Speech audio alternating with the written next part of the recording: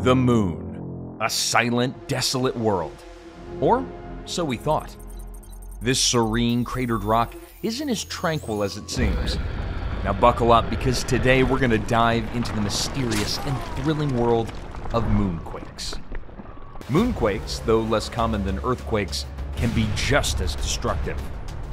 Moonquakes are seismic events that occur on the moon, similar to earthquakes on Earth.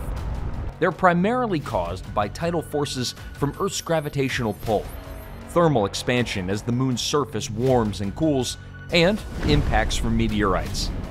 Unlike earthquakes, though, moonquakes are less frequent but can last much longer due to the moon's dry, rigid crust. In order to understand more, let's get to learning about the moon from the inside out. The moon has a crust, a mantle, and a core, much like Earth, right? However, unlike Earth, the moon doesn't have active tectonic plates. So what exactly shakes things up? Well, the answer lies in 4 fascinating different types of moonquakes. Our first contestant is the most common type of moonquake: deep moonquakes. Now, these quakes originate about 700 kilometers below the surface. And here's the kicker: they're triggered by the Earth's gravitational pull. Yes, you heard that right. Our very own planet is causing the moon to shiver. Next up, we have shallow moonquakes. Now, these are the most intense, reaching up to magnitude 5.5 on the Richter scale. They happen much closer to the surface, and scientists think that they're caused by the moon's crust cracking and shifting due to cooling and contraction over billions of years.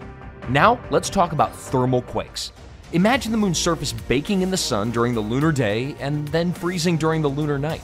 This extreme temperature change causes a surface to expand and contract, resulting in cracks, and then voila, thermal quakes. And then last but not least, impact quakes. Now, these occur when meteoroids crash into the moon, sending shockwaves through the surface. Given the moon's lack of atmosphere, these impacts are frequent and can be very powerful. Now, with each moonquake, we learn more about our celestial neighbor. And we learn all of this thanks to the pioneering lunar missions of countries worldwide. So, the next time you gaze up at the moon, just remember, it's not just a silent guardian of our night sky. It's a dynamic and ever-changing world with its own seismic symphony. Thank you for joining us on this cosmic adventure. Since you made it this far, why don't you drop us a like and make sure to subscribe and share us with your friends. We'll see you in our next video as we dive into another mystery of the universe.